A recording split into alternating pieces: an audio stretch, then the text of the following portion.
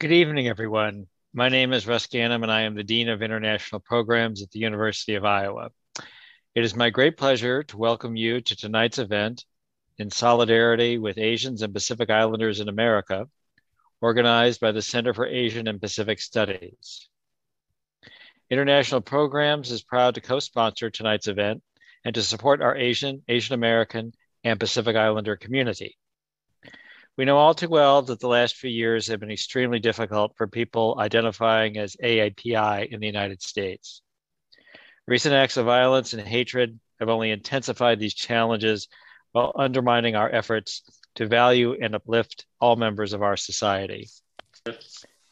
International Program staunchly opposes all forms of racism and xenophobia, and our messages denouncing discrimination of any kind date to the beginning of the pandemic. But statements are not enough. If we are to combat aggression, we must understand its causes and develop strategies to prevent it. That is the purpose of tonight's forum. Educating our community on these issues is the greatest contribution we can make. Before we start, please let me thank Cynthia Chow, Director of the Center for Asian and Pacific Studies, as well as Donglong Liu, Associate Director of CAPS, for organizing this event. In addition, special thanks go to Marcela Hernandez and Xiaoping Zhang of the UI College of Dentistry for their co-sponsorship. And I would also like to thank Gabriela Rivera and the Tippie College of Business and the large number of departments, centers, and individuals at the University of Iowa who have lent their names as co-sponsors. And you see the names of these co-sponsors displayed before you. The outpouring of support has been overwhelming, and we are profoundly grateful to our academic community for their instantaneous gestures of solidarity with our AAPI populations.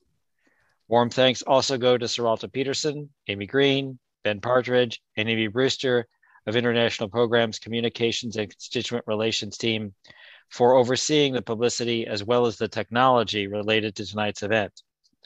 And finally, thanks go to tonight's audience. Your attendance is testimony to your solidarity. In expressing my gratitude to each of you, please let me turn things over to Cynthia so that we may begin tonight's program. Good evening. My name is Cynthia Chow, and I'm the incumbent director for the Center for Asian and Pacific Studies at the University of Iowa. On behalf of the co-organizers and planning committee, comprising international programs, the Center for Asian and Pacific Studies, the School of Dentistry's International Affairs and Programs Committee, Office and Committee of Diversity, Equity, and Inclusion, and Tippie College of Business, we thank you for joining us for this important webinar in solidarity with Asians and Pacific Islanders in America. Currently, hate crimes against Asians and Pacific Islanders appear much in the news. Any kind of violence is always saddening and troubling. Are the latest reports of hate rising due to increased incidents, improved reporting systems, better awareness of the issue that empowers victims to report, or a confluence of other factors? Asians and Pacific Islanders in America cover a wide spectrum of race, ethnicity, and heritage histories.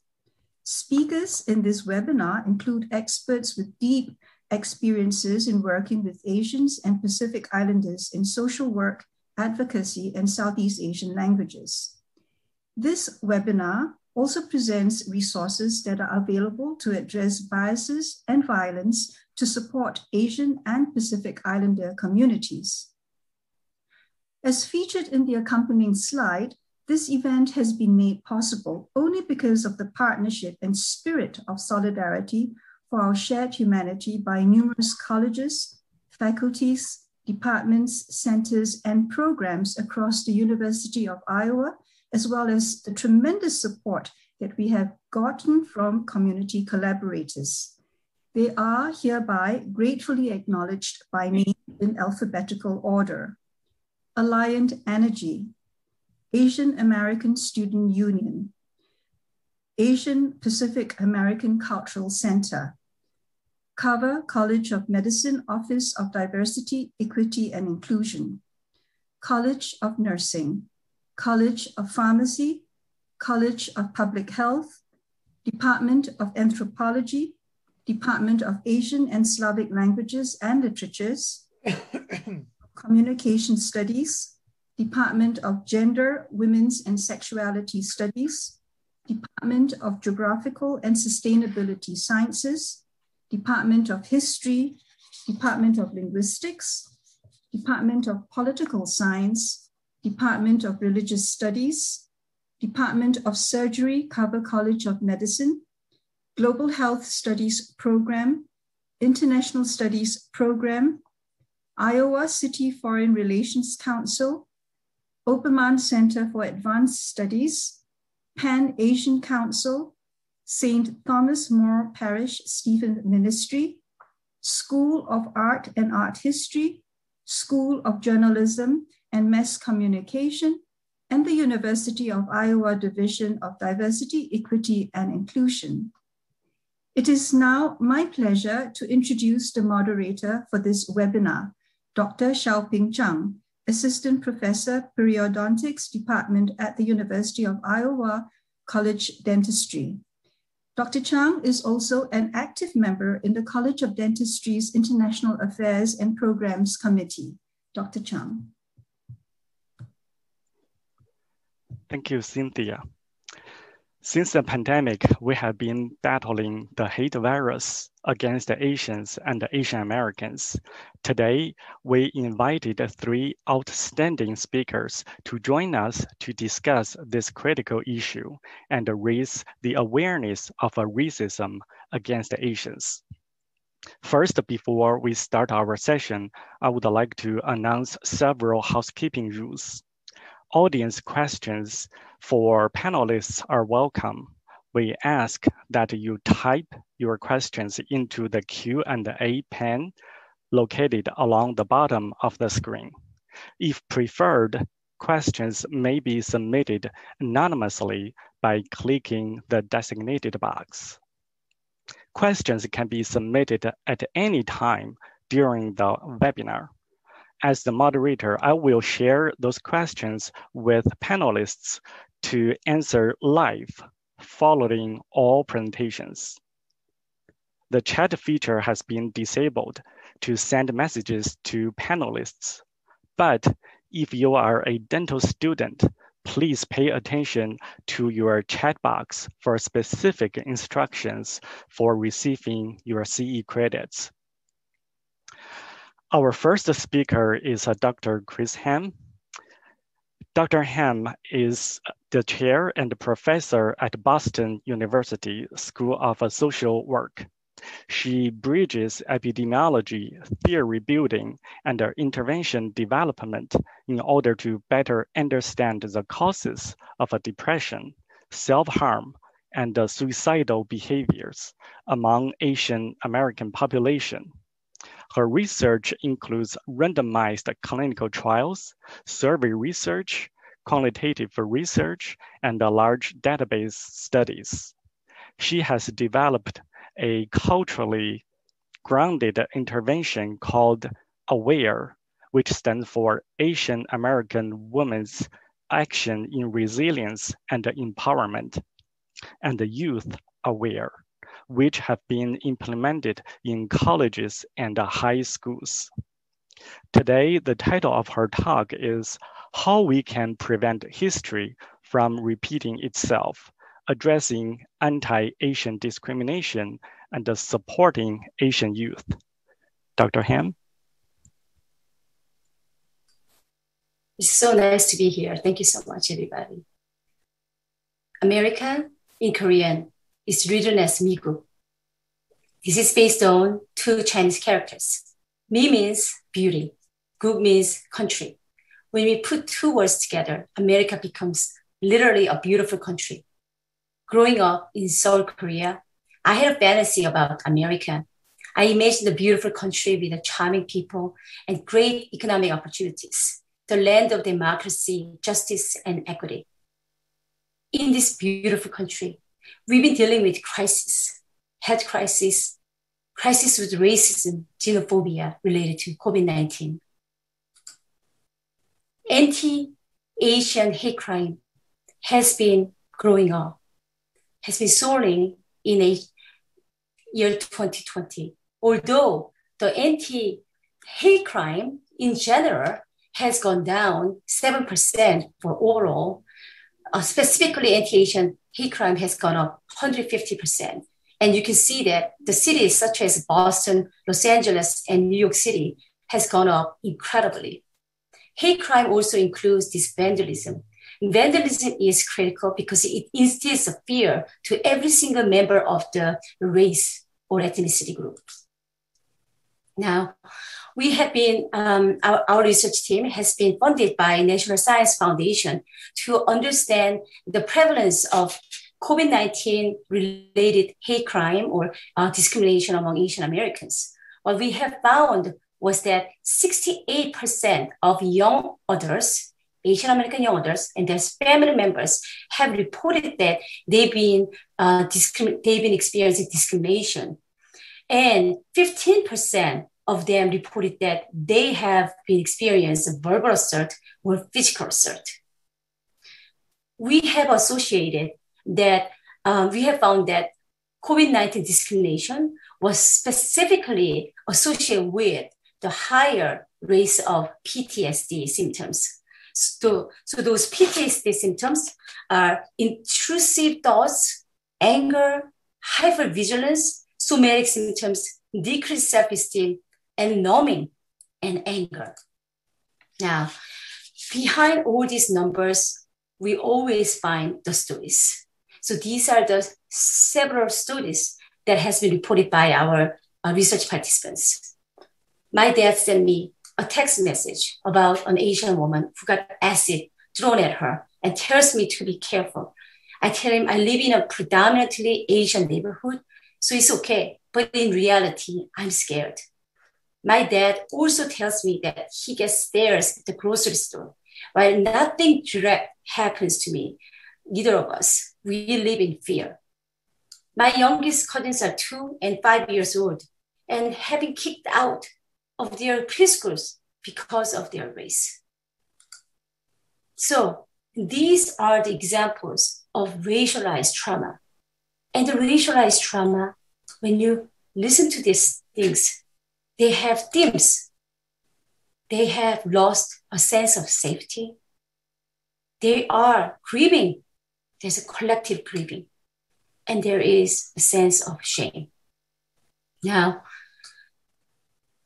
it's been almost a year, a little bit over a year since COVID-19 pandemic has been announced. And now we can see the long-term effect of COVID-19. And recent data shows that Asian Americans have the higher rates of the long-term unemployment, higher than white, higher than Black, higher than Latinx. This is a recent data showing that Asian American young students, they have or they are the most reluctant to return to school. So based on Boston Public School data, 35 students are the only 35 students wanted to go back to school, whereas all other ethnic groups or racial groups are over 50%. Now, as you can see, and as you hear, anti-discrimination toward Asian Americans are not the new thing. You might have heard that many Chinese Americans came to this country during the gold rush, and they have built railroads. At the time, Chinese became a threat of taking jobs from Americans. So in 1871, one of the largest mass lynching in American history took place in LA, when 19 Chinese residents were killed by a white mob. And subsequently, Congress enacted the Chinese Exclusion Act in 1882. And because of that, Chinese became ineligible for naturalization. So when you look at these pictures, Chinese and Asians have been perceived as economic threats, untrustworthy, and immoral. I'm going to talk about 3 predominant and pervasive bias, prejudice, and myth on Asians. Number one is perpetual foreigners. Perpetual foreigners is that no matter how many years, no matter how many generations that you have lived in America, you're still considered or viewed as foreigners. I'm going to give you an example. So last year, after pandemic was announced, there was sometime in July. It was really, really beautiful day. So my family wanted to go to the beach. So we went to the second beach in Rhode Island. So we had a really great time. We got a lot of sun. We got out of the beach area and we are trying to load up so that we come back to Massachusetts. So we're trying to put some stuff in the car. And we hear the sound from another guy. He sounds like about 20 years old. And he was yelling at our family, telling us, go back home. So, at the time, I know the Rhode Island, they did not want anybody from any other places, okay? So my family members, we got into the car and we were debating. Are they saying that we have to go back home, Massachusetts, or Asia? Well, in fact, we don't have a house in Asia.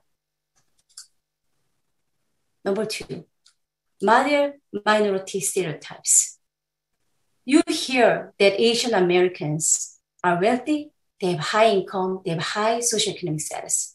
Yes, apparently it is true that when you look at median income of Asian American Pacific Islanders, they are tops among all groups. However, we have to understand, we have to recognize that Asian Americans are comprised with so many different ethnic groups. So Asian Indians and Filipinos, they have the highest incomes among Asian Americans. However, when you look at Hmong, Bangladesh, and Laotians, Cambodians, these are the groups which belong in poverty level. And we also need to recognize the various and the vast income disparity among Asian American groups. So Asians in the top 10% of the income distribution earned 11 times as much as Asians in the bottom 10%. And this disparity is the largest compared to Black, White, and Latinx. Now, you also hear that Asian American students are smart, they are all in college, but it is not necessarily true. When you look at Vietnamese, Laotians, Hmong, Cambodians, 25 to 30% of those students, young students, do not graduate from high school. So then this bias and prejudice and the myth, what's the impact on Asian Americans? Number one is mental health effects. We studied more than 2,000 Asian American women and adolescents for the last 10 years. And I have recognized that this group of young people are trapped in multiple levels. So I created a theory called the trap model.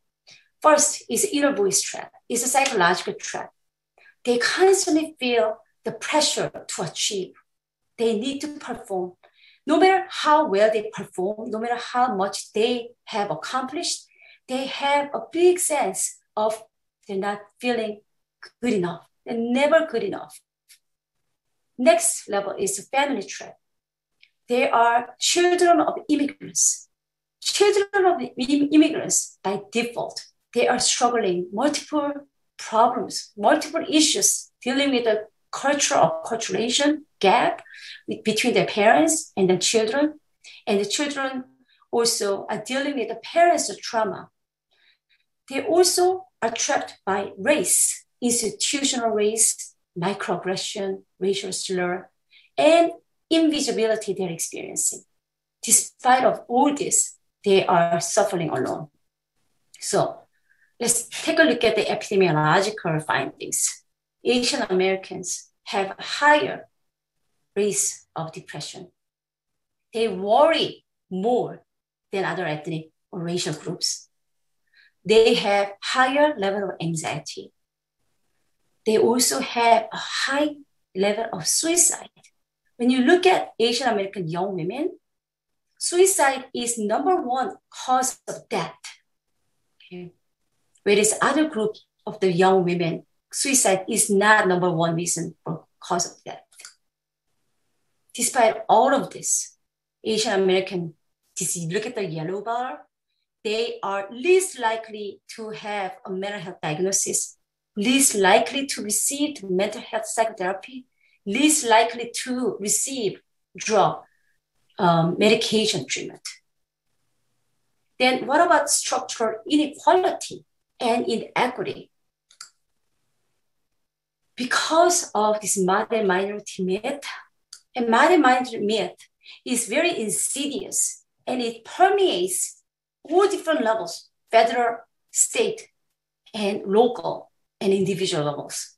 So for the last 26 years, National Institute of Health spent 0.17% of the total budget for clinical research on Asian Americans plus Native Hawaiians plus Pacific Islanders. But we have to recognize the fact that Asian Americans are the fastest growing population in the US, and then they are going to reach about 10% of the population in 2055. And National Institute of Health recently announced a very important initiative. It's called NIH Unite.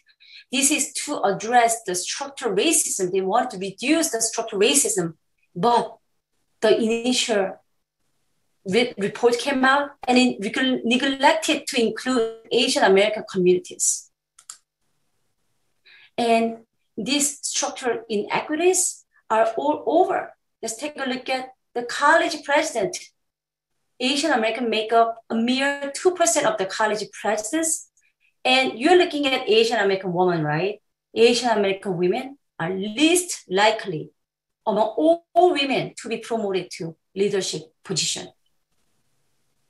And including the Congress, only 3% of the Congress women or men are Asians.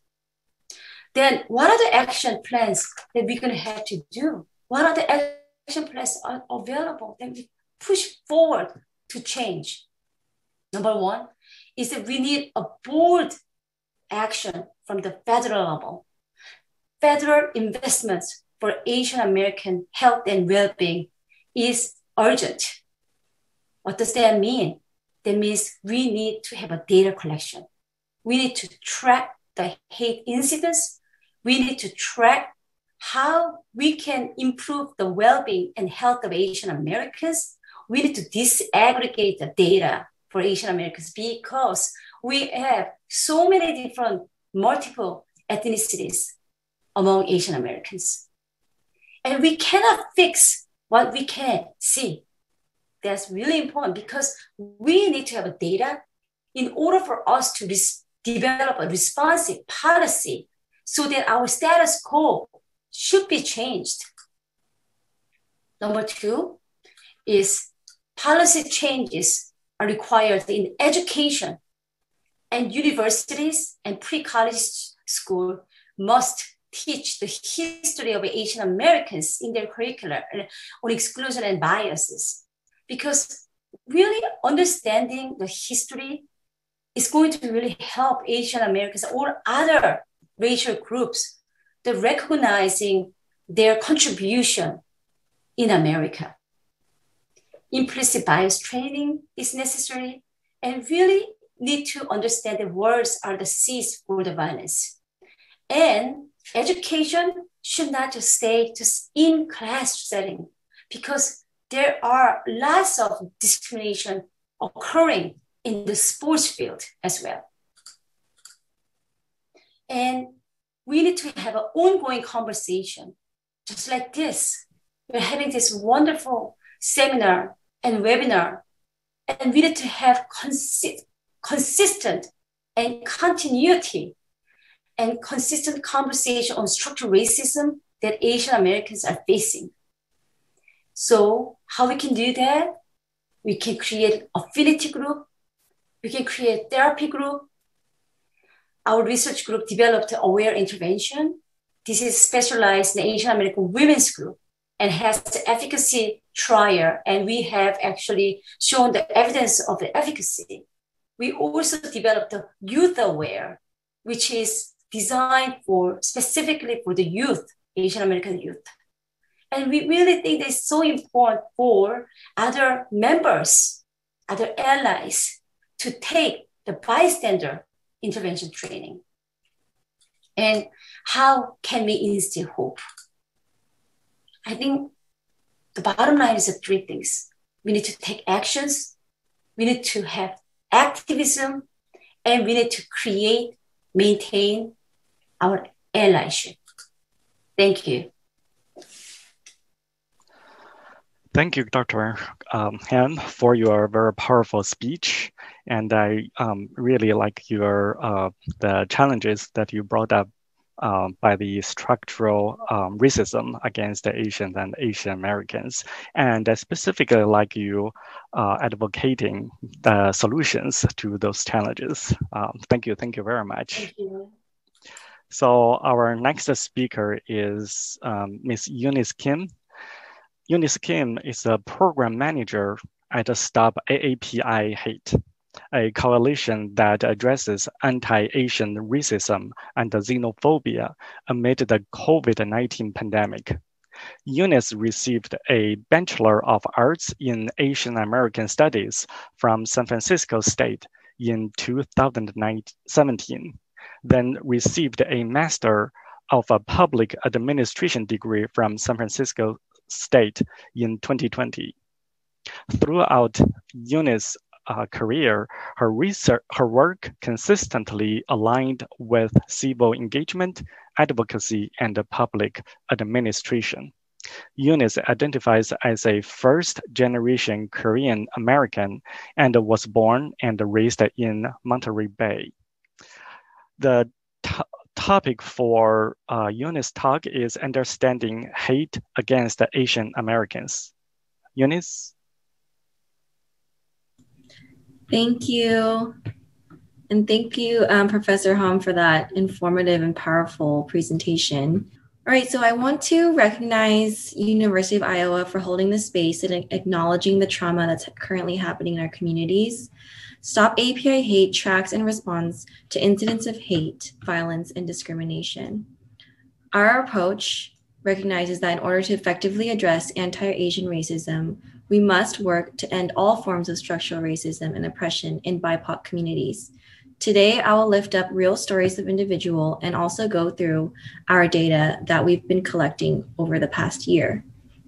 So I want to lift up real stories of anti-Asian incidents that we've collected from March 2020 to February 2021.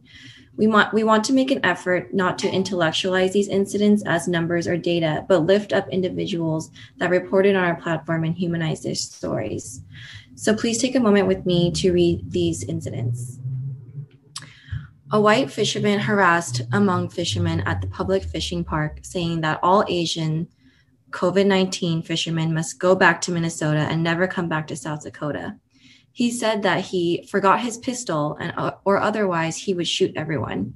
He came really close to a Hmong fisherman's face and said out loud that he's going to kick a COVID-19's ass. My elderly parents were walking with my 2-year-old and some 20 to 30-year-old drove by and screamed F China at the stoplight. They felt very unsafe, especially with the child. 2 young boys blurted out, "Hey, Corona," to my son and I as we were leaving a playground after a quick one-on-one basketball practice. Both of them appeared to be middle school children, and this happened in Iowa. Middle school child was physically attacked and verbally assaulted at the schoolyard. A bully accused him of having COVID-19 and told the child to go back to China. When the child responded that he was not Chinese, he punched him in the head 20 times. In a diner, there was an Asian woman and her teenage son, and when her son went to the restroom, there were hundreds of racist comments, but also sexual comments about her body. Guys said things like, "You guys started Corona and ruined our lives. Just die already. And you're very beautiful. How old are you? Slide this snap and send some nudes." A white male struck me as I was walking through the aisle of a hardware store and verbally attacked me, saying, "Shut up, you monkey. F you, Chinaman. Go back to China," and bringing that Chinese virus over here. I want to take a few breaths and moments of silence for the individuals who experienced these incidents and for the individuals who lost their lives due to discrimination of race, ethnicity, or immigration status. Last month in Atlanta, an individual targeted three Asian spas and shot and killed 6 Asian women. Just this month in Indianapolis, an individual targeted a FedEx that was overwhelmingly staffed by Sikhs. He shot and killed 4 individuals from the Sikh community. Please take a moment with me in a few moments of silence for our community experiencing hate and have lost their lives.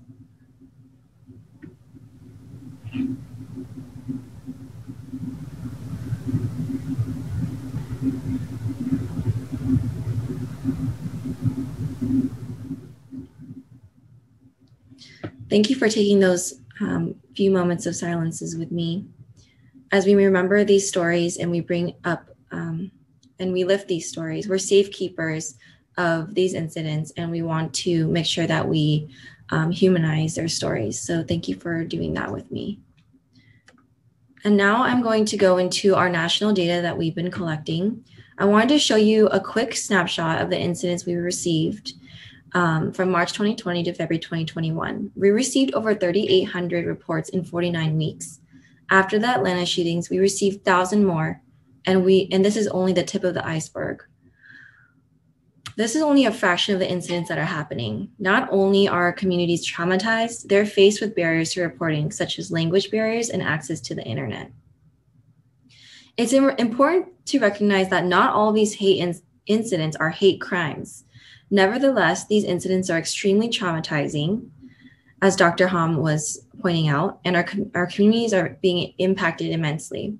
A high number of reports are in urban areas and counties with high AAPI populations, such as California or New York State. It is disturbing to see that 70% of our respondents are women, but this is actually not surprising because as Asian women and women of color, we encounter sexualized misogyny, street harassment, and abuse in our communities. We did not see a huge report of harassment of children, but we're seeing that parents are very nervous about schools opening up and seeing increased bullying. So I wanted to go into a little bit of our data and show the types of discrimination. We have here our national cases and also cases in central US, so we can kind of have a visual and compare the two. The statistics here show 3,800 national cases and 425 cases in the central US. Most of the incidents are verbal, avoidance, and physical. Many of these physical assaults can have multiple parts. For example, being called the Chinese virus and being spat on at the same time. That would be verbal and physical abuse. 90% of our incidents are not hate crimes, but they are hate incidents. Although most of our cases are not hate crimes, our survey showed that mental health issues have spiked, and we observed a 155% increase in depression among our communities.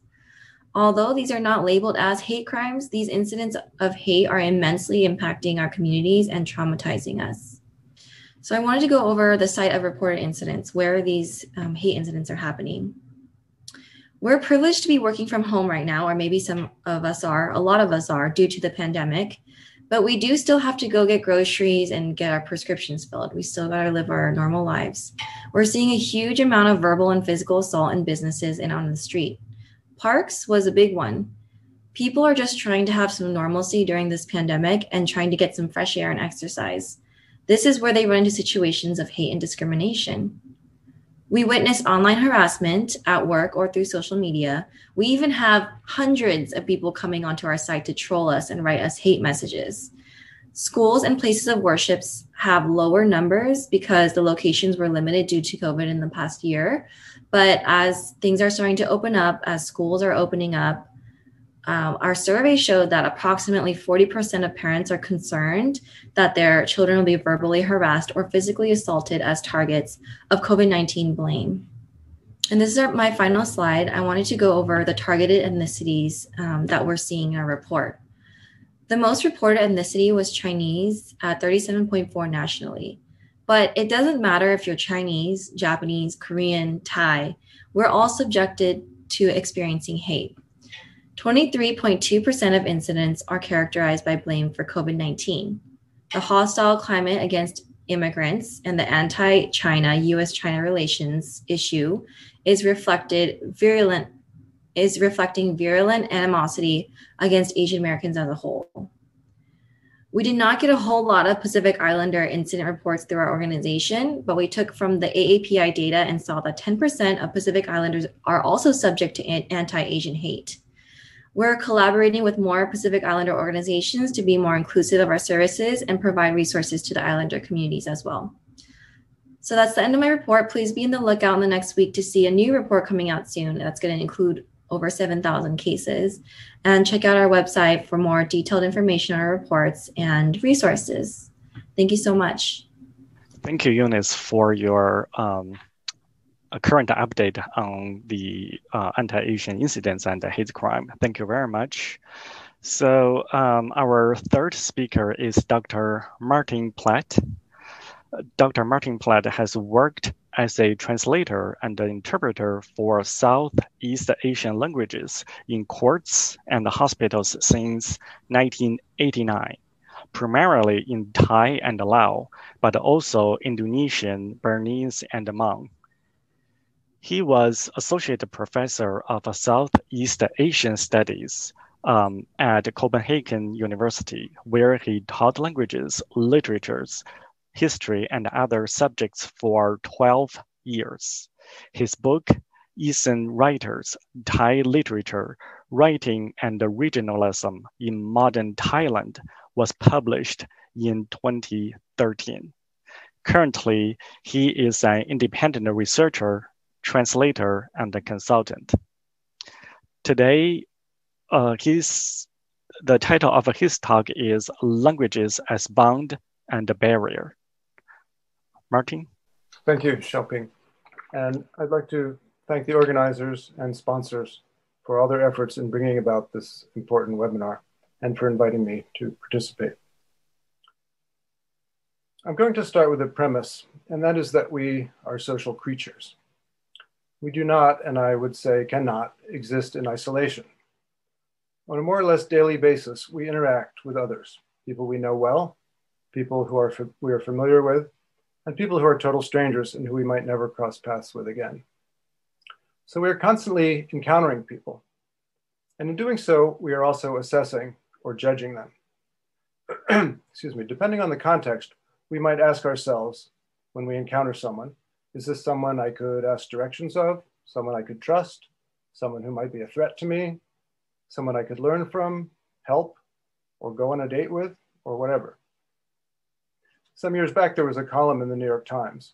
The writer was a man who, when meeting other men, or even just passing another man in the street, would always ask himself the same question. And that question was, can I take him? In other words, in a physical fight, would I win? I think we assess or judge people, of course, partly on what is visible. Clothes, physical size, behavior, and of course, skin color. Each of us has expectations based on experience, bias, societal influence, and so on, that influence how we interpret and respond to what we see. There's a well-known story of a Western diplomat who lived in China for many years and spoke fluent Mandarin. He was out walking one day and didn't know how to get to the place he was going to. So he stopped two older men to ask directions. No matter how he asked or what he said, the two men just looked at him. Apparently they didn't understand anything he said. So eventually he gave up. And as he started to walk away, he heard one of the men say to the other, I could have sworn that foreigner was speaking Chinese. They could not or would not understand him, simply because in their understanding, he didn't look like someone who would speak Chinese. I can imagine some of you wondering, but did he really speak Chinese well enough for those men to understand him? Which on the one hand is a reasonable skeptical question. But on the other hand, does asking that question perhaps show the same kind of bias as those two men had? I had a related, though perhaps more extreme experience in Thailand when I was living there. I was introduced to someone and we were speaking Thai, talking about my research in Thai literature and so on. And after 5 or 10 minutes of conversation, speaking only in Thai, The man asked me, still in Thai, "Do you speak Thai?" The evidence of his own eyes could not overcome his preconceived belief. He wasn't really asking me that simple question. He was trying to reconcile his worldview with what he was experiencing at that moment. His long-held and perhaps never questioned belief was in direct conflict with his perceptions. I don't mean to single him out for criticism. On the contrary, I think we all do these things in various ways. Here's another example. In one of the places I worked in Thailand, there was a white American couple, and they had a young son about 4 years old. He learned Thai very quickly, as children do with languages, and within a few months was fluent. With Thai people, he spoke Thai, and with everyone else, he spoke English. And then he and his family moved back to Seattle, which is, of course, a very diverse city. There he maintained his pattern. He spoke Thai with Asian people and English with everyone else. But most of the Asian Americans he encountered did not understand Thai. And when I tried to speak Thai with him, he just looked at me. His categories no longer worked for him. His way of understanding or categorizing the world had become inadequate. He had to develop a new way. This story is not really troubling. It's almost kind of cute. We can see this child's simple view of the world and how it served him only so far. But it's quite another thing when these kinds of assumptions about groups of people persist into adulthood, which they do. I would assert that we all have them to some extent at least, and that we would benefit from examining them, from looking at the stereotypes and expectations that we may hold. When I taught in the Southeast Asian Studies program at the university in Denmark, at the beginning of every year, we would meet with new students to tell them how the program worked and what the plan was.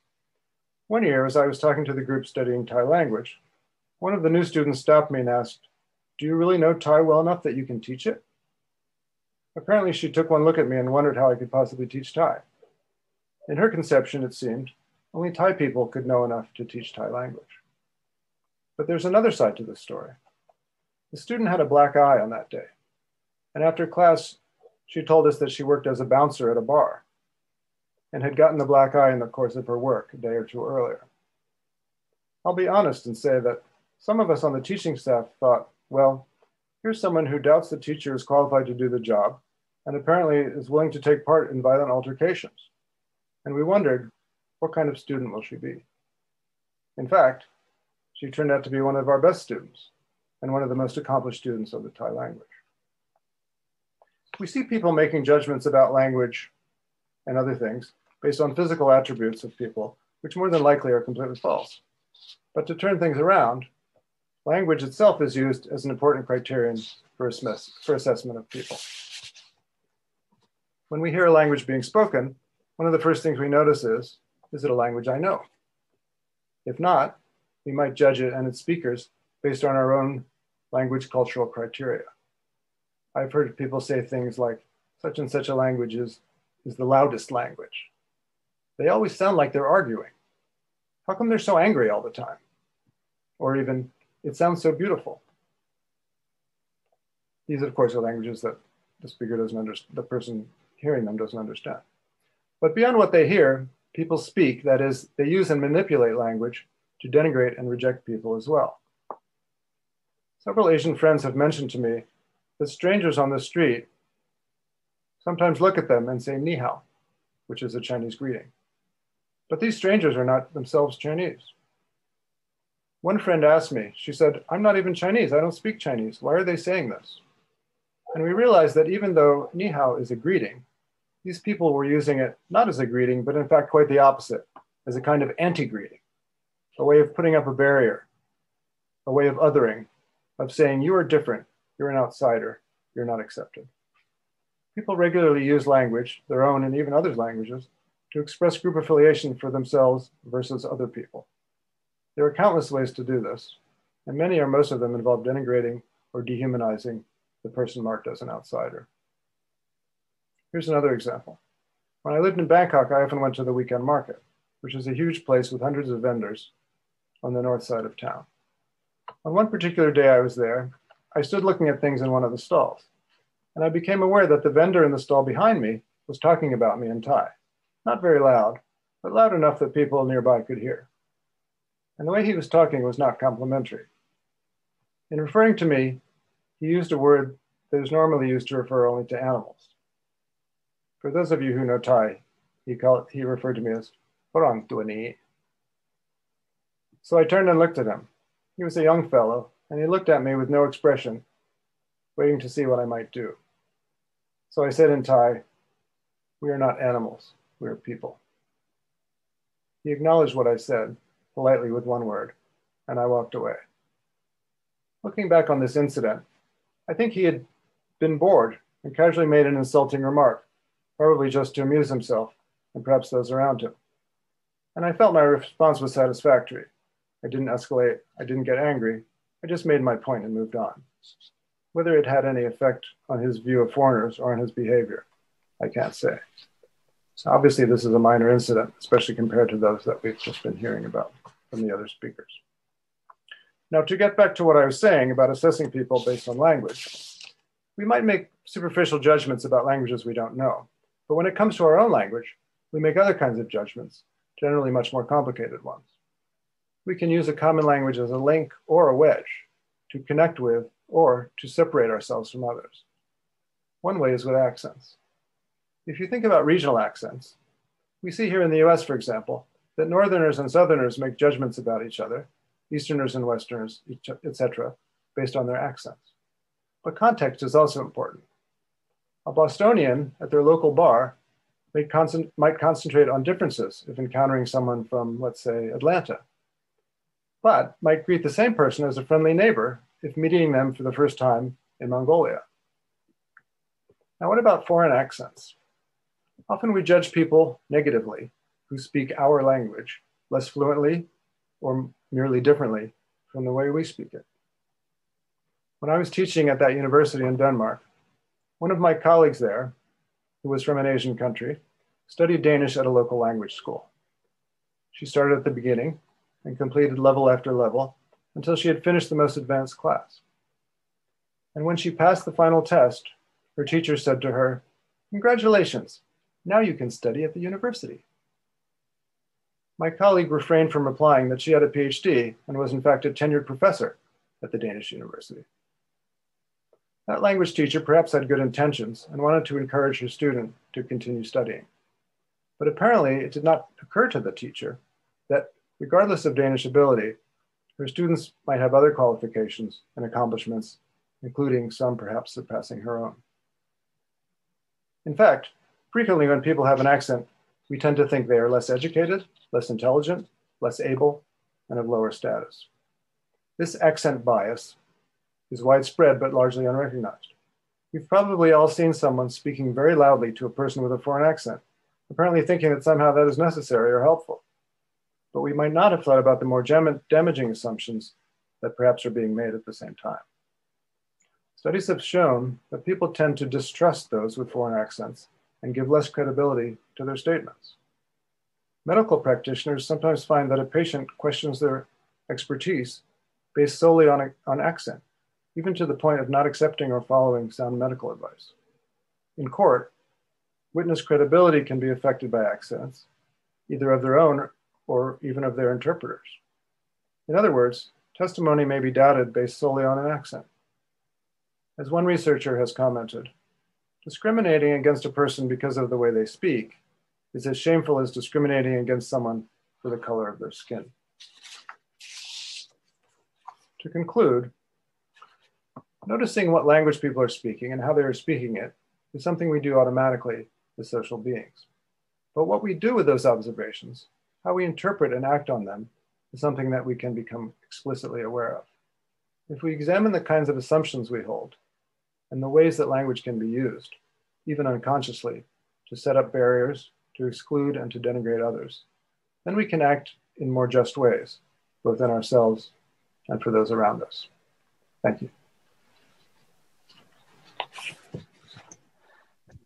Thank you, Martin, for your wonderful talk in a very unique perspective about the language barrier as well as stereotype framed by the language.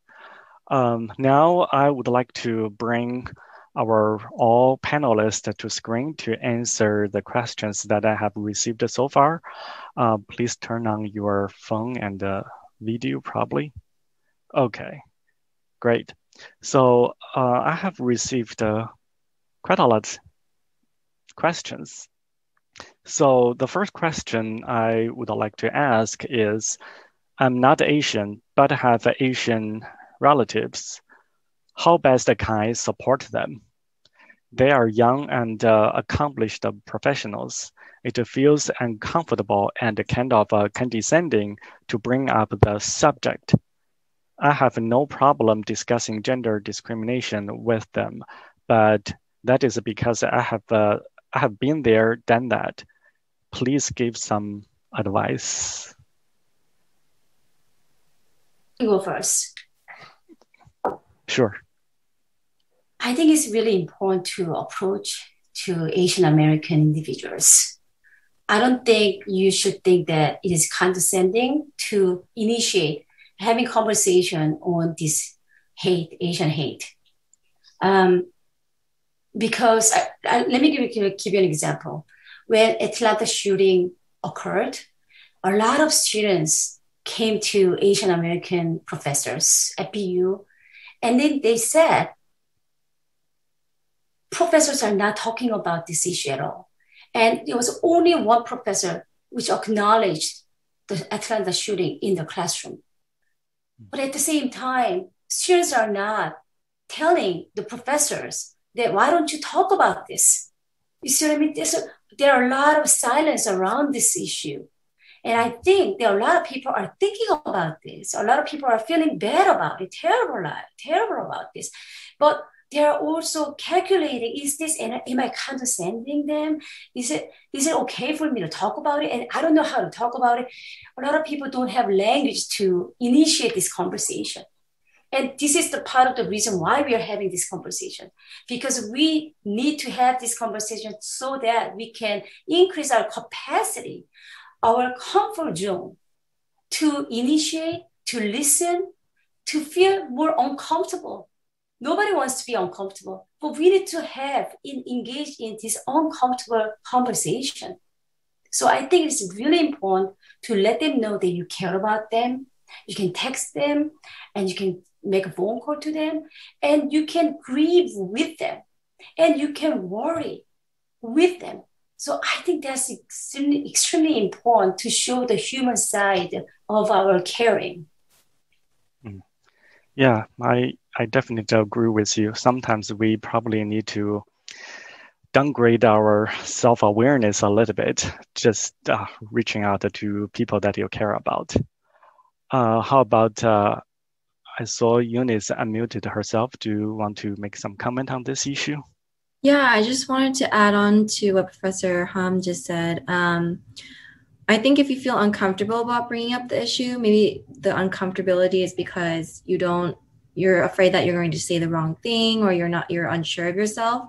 So if you're out there right now listening to this presentation, you're educating yourself and you're being here and you're showing up to understand the information. I feel like that's a perfect first step to having more solidarity with your Asian neighbors and friends, and just having a little bit more confidence to bring it up and just being educated about it. Thank you. So I have a quick question for you, Eunice, because during your presentation, you mentioned that right after the Atlanta shooting, there was a jump of those reported incidents, right? So I would expect a different direction. So do you have some explanation or some input on that? Yeah, well, after the Atlanta shootings, we were already getting media coverage, but it just really started to spike. So a lot of people kind of like saw that they had the opportunity to report something like an incident and not a hate crime, and particularly not a hate crime. So the difference between a hate incident and a hate crime is that a hate crime is officially labeled that when it's proven that it was motivated by a bias against a race or a sexual orientation, a background. So I think a lot of people, they felt silenced. They felt unsure of how they can respond to the bias and discrimination that they were facing. And once we kind of came out with our reports and we saw people saw the impact that we're making, the resources that we're providing, they felt more inclined to start reporting the incidents. And so that's why we had a huge spike after the Atlanta shootings. And a new report is going to come out next week with 7,000 plus cases. Okay, thank you. So I have another question. How can we bring up the subject of AAPI violence and discrimination among our allies? How do we approach the conversation? Where should I start and what resources should I share? So okay. Chris, yeah. I can give a recent example, what happened to my son. So we have 3 boys and my youngest one is 14 years old and he plays lacrosse. And he's quite a lacrosse player, and but he's Asian boy, so he's like one of the very, very few lacrosse player in the field, because I think lacrosse is about 98% white, according to my observation of many, many years being a lacrosse mom. So last week, when he was playing against some other opponent team in Massachusetts, that one of the boy was yelling at him and calling him that he has to go back to China and he should not be in the field. He should be at the library. And on top of that, he was making a lot of very, very mean-spirited words. It was very hurting. And he came home, he talked about it, and some of the people like around him heard about it. And unfortunately, this is not the first event that happened to my son. And it happened when he was in the hockey field, when he was in the basketball field. And obviously, it has gone a lot worse since pandemic. And he came home and he was, we were having some conversation around this issue. And he was yelling at me. And he said, I know, Mom, you're trying to change this world. You're trying to do something to stop this, but this is never going to stop it. This will never stop. And I'm going to have to, deal with this issue over and over again. And I don't care. All right. So that night, I wrote a letter to the coach. And the coach sent a letter to the lacrosse league. So in Massachusetts, the league, Mass Bay League, has about 26,000 members, which is a huge league. And we had a conversation with coach and the president of Newton, Massachusetts League, and we came up with a plan. So I wrote a letter explaining that this discrimination, the exposure to discrimination among the children, the long-term and the short-term effect of discrimination. And we pressured the league, and the league came up with the email, sent out an email to every single family. The longest email that I've ever seen. Denouncing racism in the field. And each team in Massachusetts now has to come up with a specific plan to prevent the racism in the field. Not only that, our Newton, Massachusetts lacrosse team asked my son to give a talk about his experience and how can we reduce this racism in the field? So not only him, but his friends, white allies, are standing with him. They are going to give a talk together in front of all the parents. So this is an example. They are only 14 years old, but they are becoming allies with Asian American boy, showing the friendship, showing that, guys, this is not a joke. This hurts. Words are a seed for the big violence. They are educating people. And this is action that little children are taking, adolescents are taking. And we as an adult, we have to look around.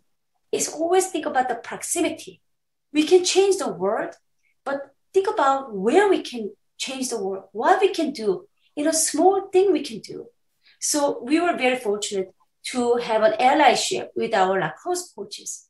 And they were incredible, the amount of time they're putting in, the amount of seriousness that they're taking it on, and the determination to take this down, that this is not going to be happening anymore, and zero tolerance policy that we're going to create. I've been really impressed by this. Wow, thank you, Chris, for your this very powerful and personal story. And then you set a good example to show how, what should we do, to bring the allyship, and and also need to be courageous to confront those incidents, right? Yeah. So I have another several questions. So could the panelists talk about anti-Blackness and anti-Asian discrimination as related struggles? Mm-hmm. Eunice, would you like to talk, or I can go to? Sure, I'll comment on this. So I think instead of talking about our common struggles, I think it's better to frame it in a way of like, why are we put against each other in certain circumstances, and that goes back to the model minority myth that Professor Ham could talk about later, but she actually mentioned it in her presentation. There's this paradigm where Asians are either on one side or the other. We're either closer to whiteness or we're closer to Blackness. And this has caused a lot of turmoil because, and throughout our history too, right? And we're actually, Asian Americans are actually a lot closer and to the Black community than we think, right? Like, for instance, I live in Oakland right now, and why is there Oakland Chinatown, or why is there the projects? It's because we were the Orient and the Occident wanted us to go away all throughout history. This is not new. And so to comment on this, that we do share certain struggles, but I think it's important to understand why. And it's because this paradigm has given us a label as either a model minority or perpetual foreigner. And there's just no in between. And so that's why there's been a lot of issues between our communities. Yeah. Thank you. Yeah. So I can talk about this too. Sure. So I think in order for us to understand anti-Blackness and anti-Asianism, we need to understand that these are systemic. And this is a structural racism that we are dealing with. So what do you mean by that? Is that if you think about Asians, white, and Blacks, we were all categorized based on our skin color, right? Mm-hmm. Starting from the phenotype, our skin color. And based on that, our values are determined. So there's a categorization of our values, categorization of the skin color, but based on that, our values are determined by that. And what do you mean by the values? Value, not only the value, but there's a presumed inferiority and presumed superiority. And there's access to health, access to wealth, access to status, access to resources. Those are all determined based on our skin color. Not only that, our human values are also determined, right? So if you think about the police brutality, in fact, police brutality is 6th cause of death for Black male. So that means that is not a Black man's problems anymore. It is an incredible public health issues, okay? But then that is a dehumanization, that you can kill a Black person and you think that you can get away with that. That idealism, that idea is a dehumanization process. And because of that dehumanization process and dehumanization, there is a stigmatization that, there's a Black people here, there's Asian people here. See, there are categorization, right? There's a ladder of the status.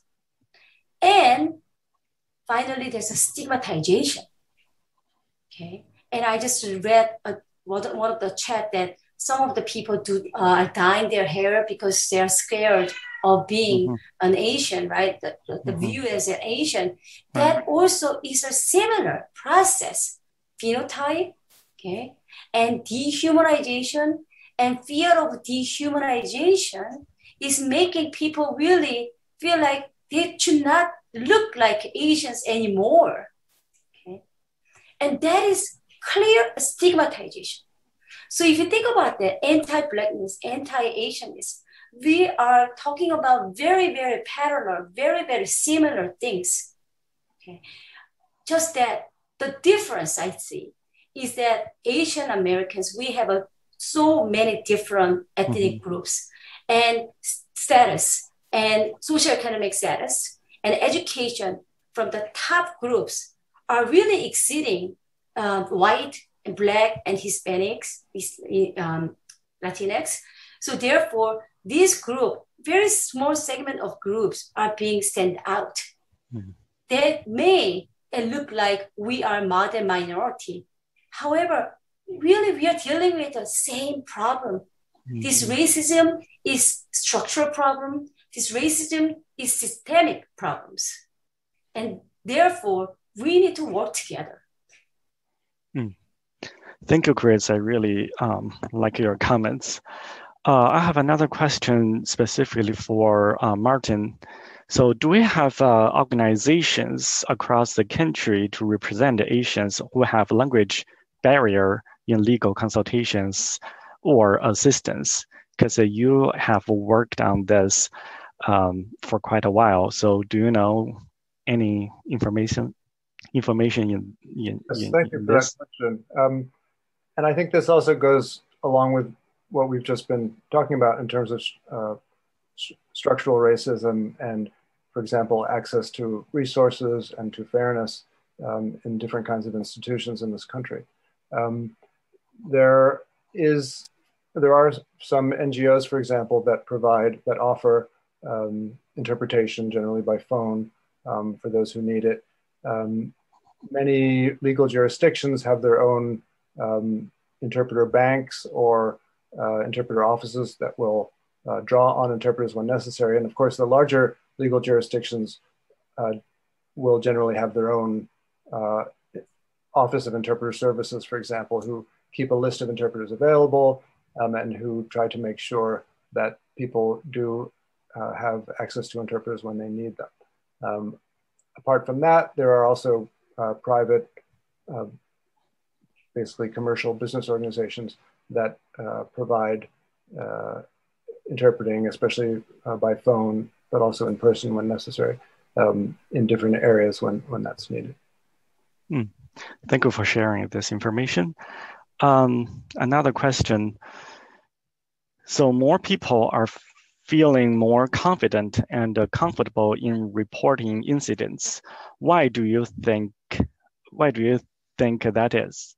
What has changed about our society and has motivated this change? This is probably, yeah.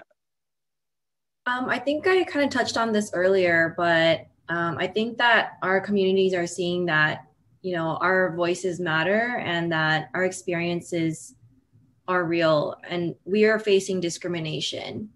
And this wasn't so blatant in the past, even though we've been experiencing discrimination for ages.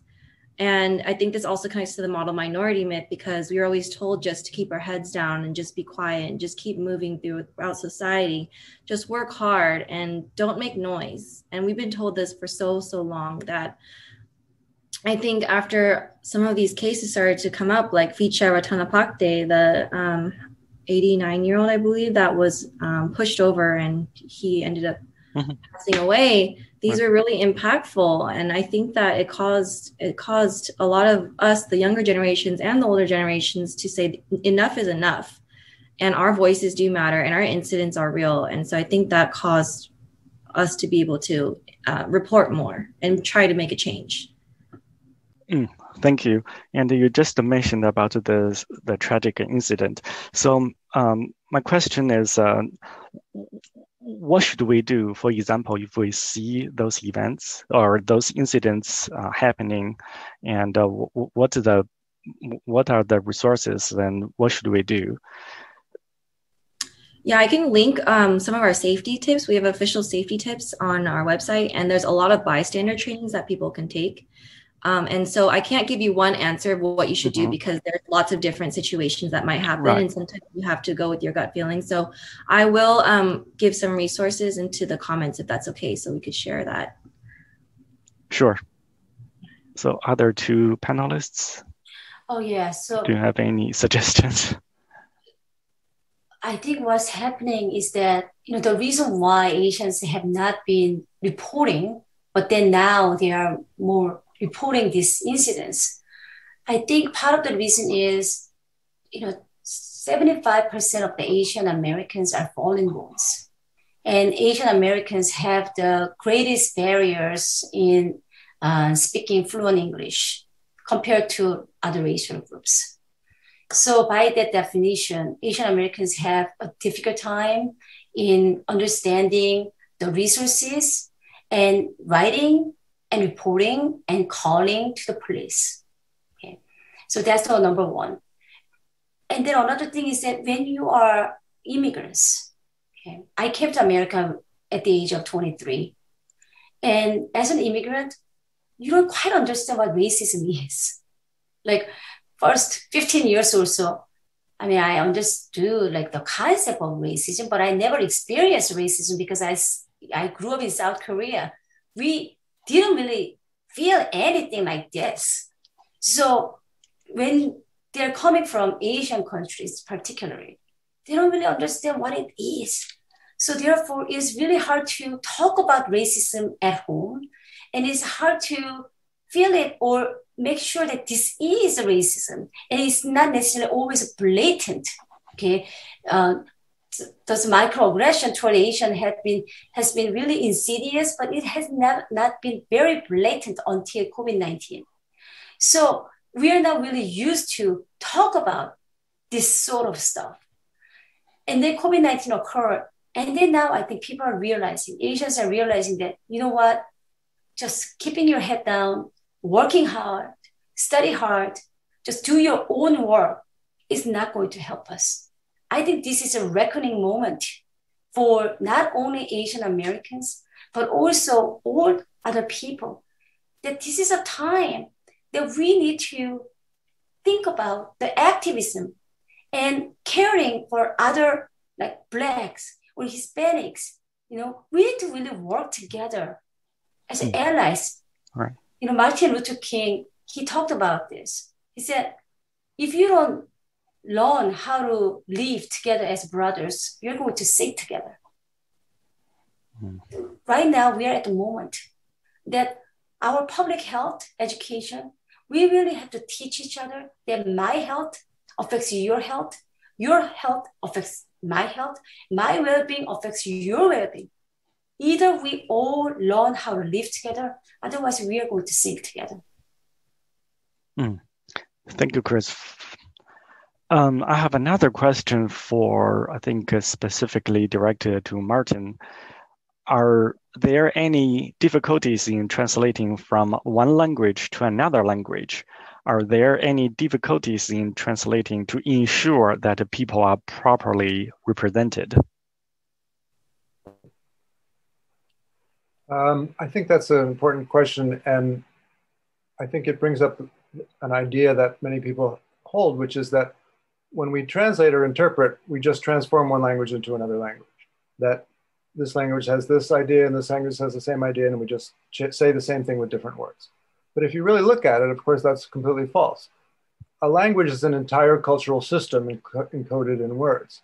And it's not just, every language has the exact same concepts and ways to say things. We don't. And in fact, many concepts don't exist in different languages. I know from my own experience interpreting, one of my first interpreting experiences involved discussing probation. Now in Lao, there's no word for probation because in the Lao legal system, there is no probation, there's no concept. So immediately we have an issue. What do we do as interpreters?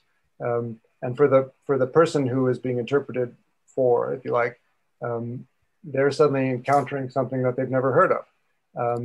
And I've also noticed that many times when people are working through interpreters, they're reluctant to stop the person to ask a question. So often these kinds of issues get glossed over. And if you're working with people who don't use different languages themselves, they might be totally unaware that there's no word for probation in Lao, for example, or any other example like that. And in fact, cultural behaviors, when described, sometimes seem strange because the person who's hearing them and doesn't have any language, any knowledge of that culture or that language, doesn't understand what's happening. For example, I'll give a quick example. I was asked to listen to some tapes, interviews of a suspect in a murder trial. Well, before the trial, but a murder suspect. And he was Lao. And the detectives interviewing him asked him, what were you wearing when you were in the apartment of this person who was murdered? And he didn't mention wearing shoes. And they said, why didn't you wear shoes? Why weren't you wearing shoes in their apartment? And he said, well, of course, I took them off before I went in. Now for him, you didn't even mention that. That's the most obvious thing in the world. Every Lao person takes off their shoes before going into any other person's house. But for those detectives, they had no idea about that. And they thought this was somehow an indication that he was planning to murder the person, and he took off his shoes so that, maybe he wasn't going to step in the blood, or I don't know what. So they completely misinterpreted a very standard cultural behavior as somehow indicating guilt.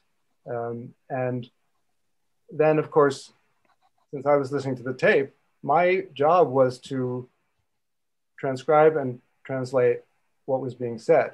It wasn't to comment, it wasn't to give, cultural orientation or anything like that, but I felt something is going on here that is not right, or that at the very least, it has potential for serious misunderstanding and trouble. And so I felt, even though, as interpreters we're told, don't insinuate yourself, don't, but I felt that I had to add a little note, because I was working for the defense in this case. I felt I had to add a note and say, this is what I observed, and this is something that you should pay attention to. Thank you for sharing your personal stories. And it seems like not only you translate the language, but also translate to the culture as well. That is very unique.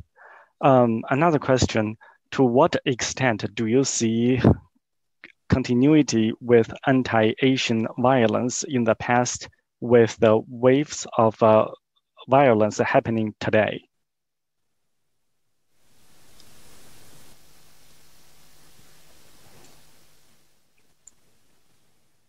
Can you repeat that? Yeah. You mean globally? It says, I repeated this again. To what extent do you see continuity with anti-Asian violence in the past with the waves of violence happening today? So what is the connection between past? Probably talk about the Chinese exclusion and also the nowadays what is happening, like the So I can just briefly mention that. So as I talked about in the beginning, the racism against the Asian, it has never been a new thing. So it started off with the incredible racism against Chinese people back in 1800, and it continued. The racism was continuing. However, about year 2000 or so, people's perception has been changing. I think it has to do with the globalization, and there's more acceptance and more opportunity to go to other countries. So people's perception have been changing. So the racism against the Asians have been going down, actually. The statistics shows that. However, it went up dramatically since last year after COVID-19.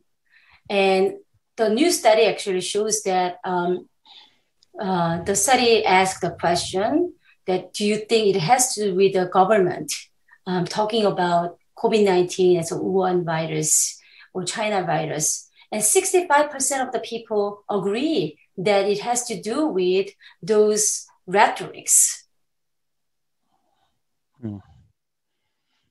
So somebody shared their personal story, so I would like to read it to you guys, to our panelists. It's another question. It's a personal story. I'm thankful to all speeches. I talked to my parents about making comments on the anti-Asian hate events or spoke out, but they don't want me to do anything to avoid danger, which is really sad, but so real. So Chris, or Eunice or Martin, what do you have in your mind to tell the students or tell the students' parents? I think I understand why our parents are afraid, and they've been so conditioned as immigrants. I'm not sure if your parents are immigrants or not, but I guess I'm speaking on myself. But our immigrant parents came here to have a better life for us, and so they try to protect us and say, don't speak up, just keep your head down and work hard, and that's how you'll succeed. So I can understand why they would be afraid, but at least for myself, I felt a responsibility. As I've experienced racism myself and I've seen my communities experiencing racism, I just couldn't sit there any longer and just keep moving throughout life that way. So that's why I decided to speak up and advocate for my communities. I'm not sure if that answers the questions, but yeah. Sure. Yeah. Thank you for sharing your mind, Chris. Yes, I think this is a time that we need to be courageous. This is a time that we need to think about us versus myself. My parents are in Korea because I came to America by myself as a student. Mm-hmm. And they watch TV and there's always, like every day, they show anti-Asian racism and events. So they're calling me every single day. But they also know that I'm giving a lot of talks on this issue. Mm-hmm. And they say, be careful, be careful. Always. And don't go outside by yourself. A lot of things. I can understand them. Even though they're not immigrants, they're in Korea. But mm-hmm. I can understand their love toward me, their worry and caring towards me. But let's think about this. If we are silent, what's going to happen to our children? Mm-hmm. Do we want our children 20, 30 years later having the same discussion? And do we want our children to dye their hair so that they don't look like Asian Americans? Do we want our children to be dehumanized and stigmatized and perpetually marginalized? That's the question. If we don't do anything about it today, right now, we are going to inherit the gift of racism to entire nation and to our own children. So you have the answer. Thank you. So Martin, probably you worked with different groups of Southeast Asian people. I assume that they also have a similar reactions. Yes, I think your question shows an important phenomenon, let's say, which is that immigrants and their children have differences, right? And there is a generation gap, as there is with any parents and children, but there's also, in many cases, a culture gap. There can be a language gap. And so often the parents and the children see things in very different ways and act in different ways. And I think this is one of the real difficulties of challenges in this example, but also in general. The children feel that they need to act in a certain way. For example, in this case, to speak up for themselves, but the parents are coming from a different perspective and feel that, well, will that endanger us more? We just want to, keep our heads down, as you're saying, and so on. So this is a challenge that is kind of an example of a greater challenge, which is this this generation gap, this cultural gap, which is I think basically being faced virtually every single day in families. Thank you. Oh, time is running out, even though I have still a lot of unanswered questions, but we have to conclude here. So I hope from today's webinar, we approach this pressing issue, the racism against the Asians and Pacific Islanders, with a fresh perspective. So I also feel like from today's talks that a lot of things need to be done at the personal and the societal level.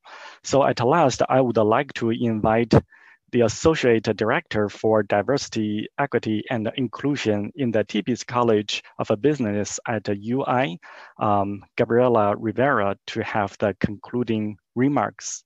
Gabriela?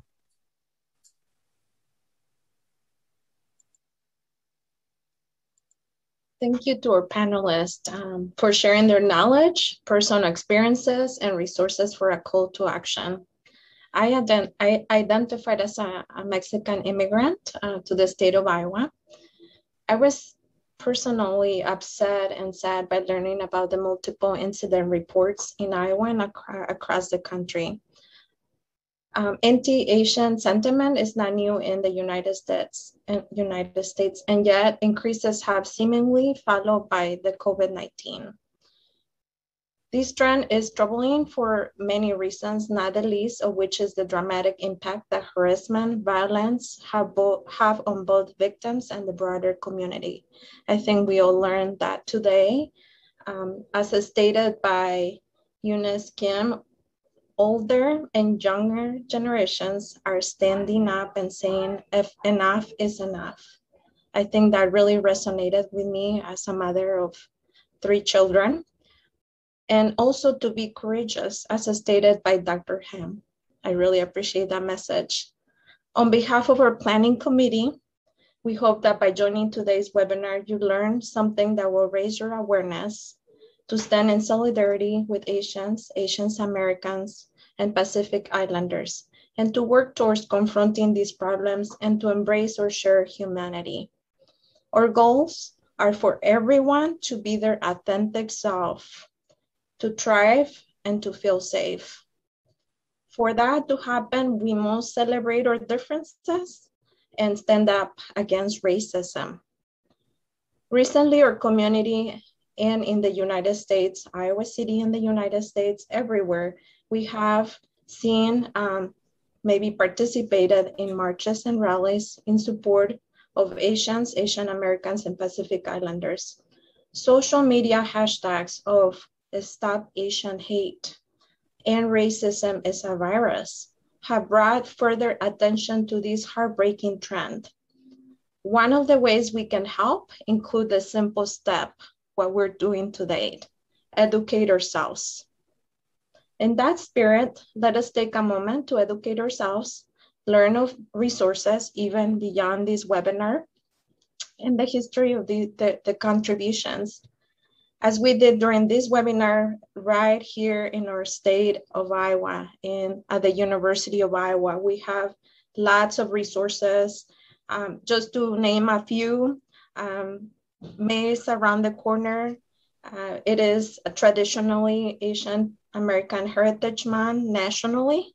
I hope that everybody will take the time to celebrate this beautiful community. I know personally the Asian Pacific American Cultural Center, APAC at the University of Iowa already hold events in the month of April to celebrate, educate, bring awareness, just to celebrate the community here at our university. You can actually follow them on Instagram and see what kind of events they hosted. You can also Google the University of Iowa celebrating Asian Heritage video.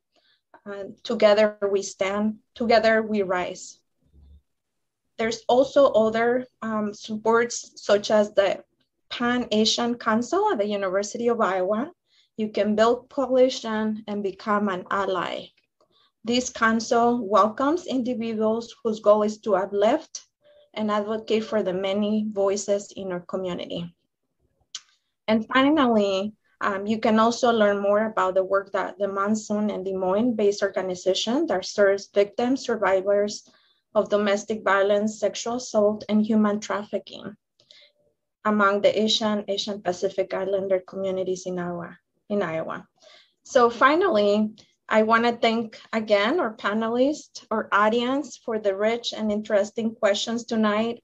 I really want to give a special thank you to the following partners, again, international programs, the Center for Asian and Pacific Studies, the College of Dentistry, the TP College of Business, my home, the numerous University of Iowa and community collaborators for making this webinar possible. You saw the long list of people at the beginning of this webinar, and that really was a big accomplishment for our committee and for the panelists to have you and be able to host you tonight at this webinar. At this time, I would really like to invite everyone to join me in honoring Asian Americans and Pacific Islanders with us by holding up her heartfelt solidarity. Have a great night, everyone. We really appreciate everyone tonight.